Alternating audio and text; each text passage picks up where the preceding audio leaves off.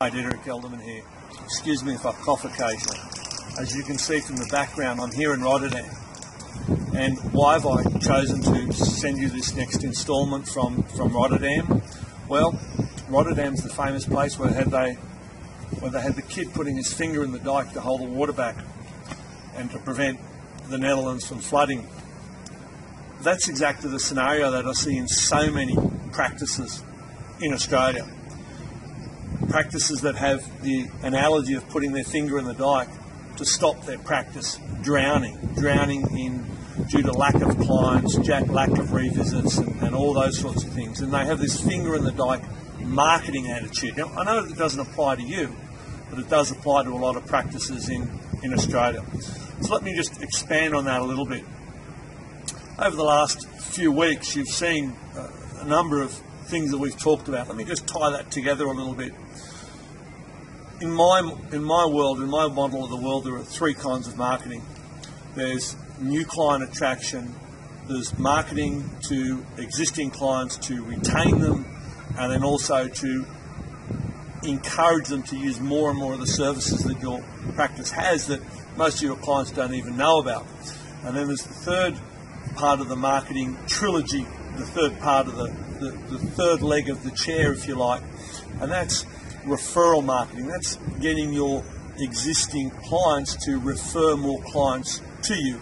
So you could call that new client marketing, new client attraction, but I think it's so important that it deserves its own specific leg of the chair.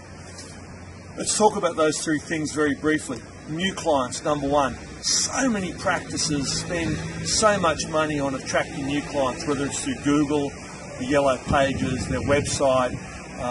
In fact, there are 79, that's right, there are 79 ways to attract new clients.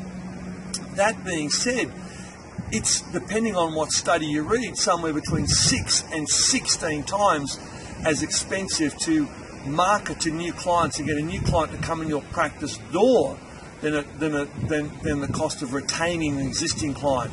So there's so many practices spend so much time. Excuse me, that's a car going past over this wonderful wooden bridge that's behind my camera person, Jennifer.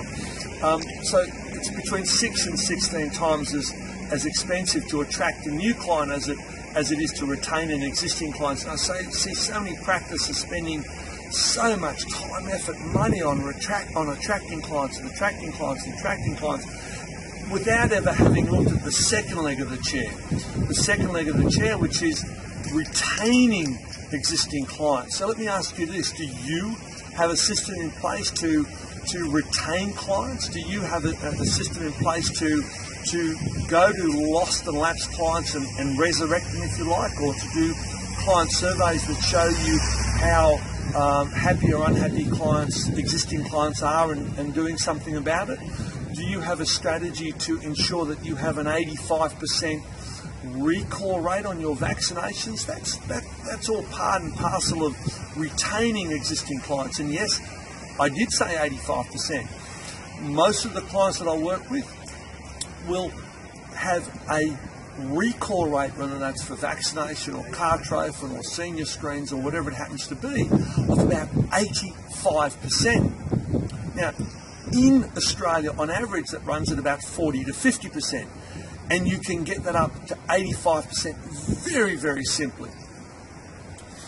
The other thing is, do you have a system in place for pre-booking your clients? So a client comes in today and their dog has an ear swab or a skin problem or a fluorescent eye stain or whatever.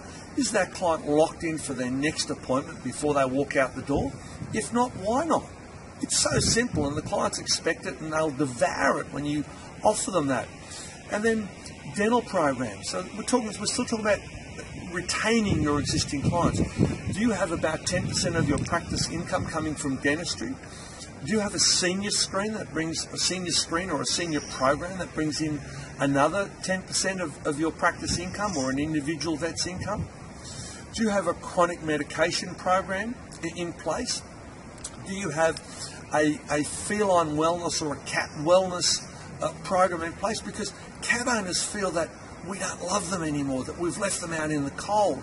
And when you specifically target your existing cat clients and ask them to come back more often and offer them more services, then they'll repay you in leaps and bounds with the rewards of their custom.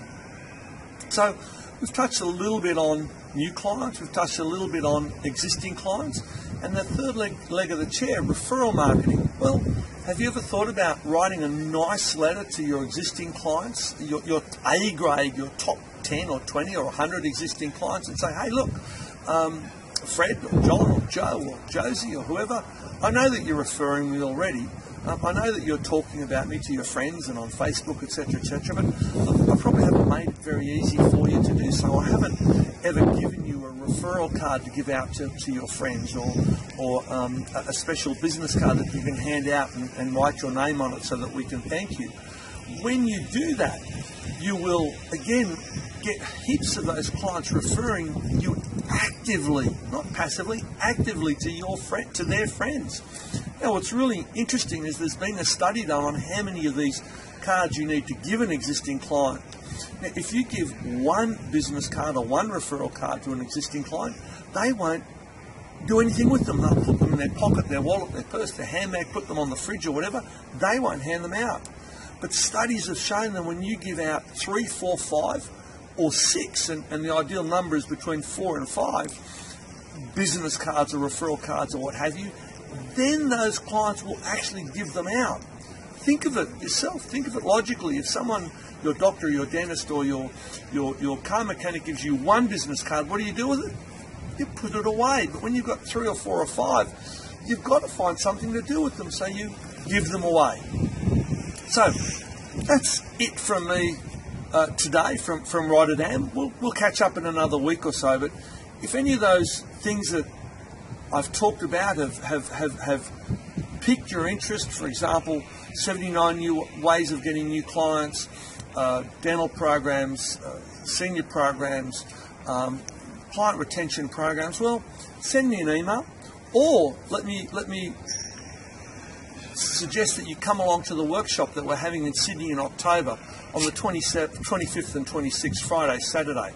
We'll address a lot of those issues specifically at that workshop, and you will go away with a specific strategy in place to have a dental program, to have a senior wellness program, to pre-book your clients so that they come back for the care that you know they need and they want, to pre-book so that you, to book your vaccination so that you get an 85% revaccination rate or a recall rate on anything else you want. So we'll give you the strategies exactly on how to do that.